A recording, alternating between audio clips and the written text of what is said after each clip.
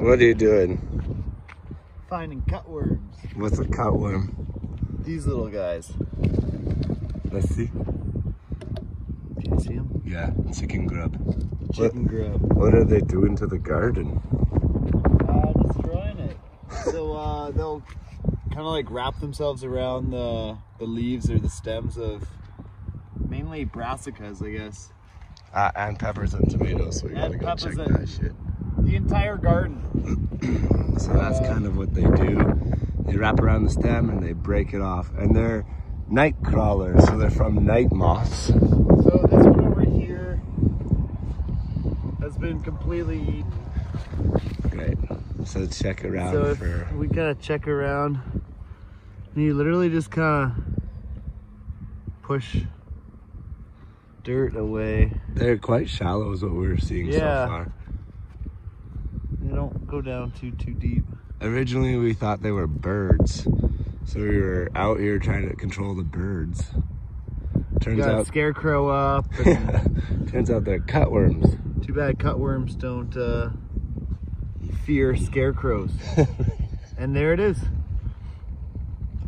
So we're gonna feed these to the chickens. Great, good job. Have you ever found more than one? Yes, I have. One time around one, I found 3. Wow. I found a big one, a medium-sized one, and a tiny little one. Oh my God, so annoying. So right now, what are we doing? We're going through every cabbage plant and finding these little cutworms. I like this one's dead anyway. I know. We'll transplant with. But I would just pull it all the way out and try to find. Sometimes they hang out near the root. And so like the dead ones, I kind of dug a big hole and just looked. We also plan to come out at nighttime, possibly with some headlamps, because that's when they're most active. They're really active this morning. From what I was reading, they like their life cycle is pretty short, so they'll destroy for just a little bit.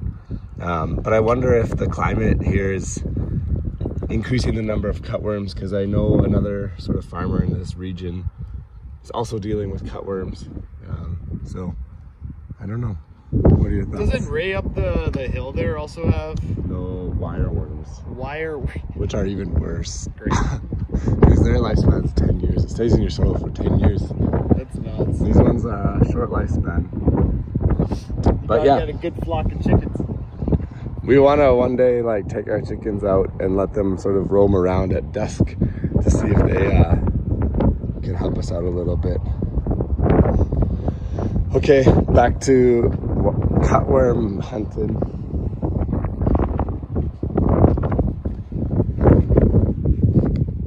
So how many cutworms do you think that you got? This time I counted it was 7, but I got far more than that. And so, okay, what do we learn about cutworms, do you think?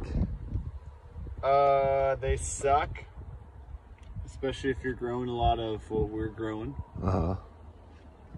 I think the broccoli at the top of the plot there is doing better because maybe they're not planted as tight. Right. And so I feel like the plot that's closest to us is like a beacon to cabbage moths. You know, it's they all come down and, cabbage to lay. So perhaps like when other things start growing, like the dill and things, it might deter that. So we're a little bit further behind on all that type of stuff as far as growth is concerned anyway. So all we kind of did was we went through every brassica that we had and we sort of dug around and picked up any maggot that we found. You don't have to dig too deep though, like maybe an inch down. Yeah. And they maybe were like 3 inches out from the plant type of thing. They were usually like around ones that were already injured. So ones that were already eaten, their leaves were already gone. You can kind of tell which ones need some plucking. Totally. It's kind of, we were talking about this yesterday, but it's kind of like zombie apocalypse. So it's us against all these different things that are trying to attack our little garden. Plants versus zombies. You have air attacks, you have ground attacks, you have submarine attacks, which are these things. If it's not gophers, it's birds. If it's not birds, it's these cutworms. It's not cutworms, what else is it? The dogs running The through. dogs. They're Anyway, doing pretty good. we're gonna feed these to the chickens. Do you wanna put them into this little one and amalgamate? And let them sort of pick through? Yeah. Okay. Coco. Oh.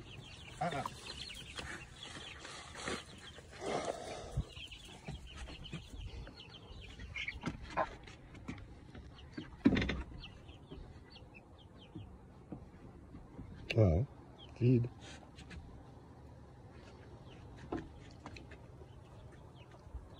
Who's gonna be the most brave?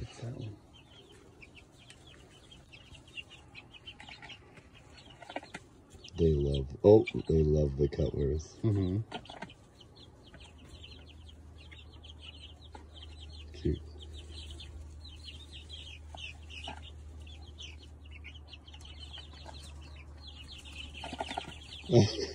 Daphne's like, get out of the way. Daphne loves these things. Daphne's the smallest, but she's like the toughest a little bit. She's one that you don't really mess with. Scrapper. Yeah.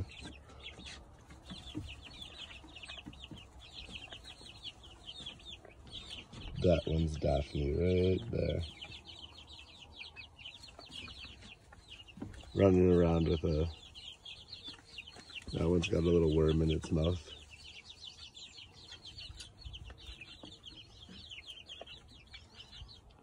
Anyway, so us against the cutworms will probably be out in headlamps in the dark, searching for cutworms as well.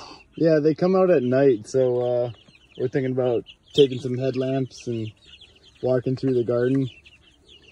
So we'll see how that all works. Okay, so never a dull day farming food at Coconut Grove. Adios.